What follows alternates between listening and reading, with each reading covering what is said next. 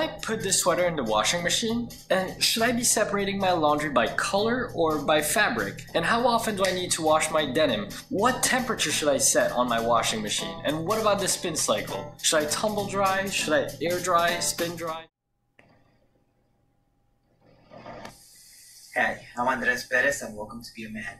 Well, I'll be showing you everything you should know, not only to be a competent man, but a confident man. So today, you and I are going to talk about how to sew a button. Really easy to do. Don't sweat it. Let's start with what you're going to need.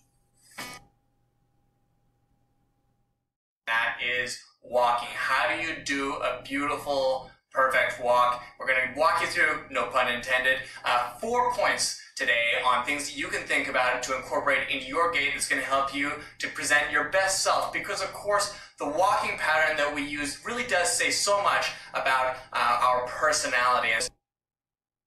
Number one is starting with parallel and forward facing feet. As I've talked about many times in this blog, we really want to avoid this ducky walking, walking on outturned feet. You see this all the time, this sort of outturned foot walk, the ducky walk. Watch for it in the street. You will find it. It looks awful. Don't do it. Afternoon tea consists of 3 different elements. So we've got sandwiches, scones, and cakes. Show you a natural remedy to rid yourself of the common cold or any other symptom you may be having.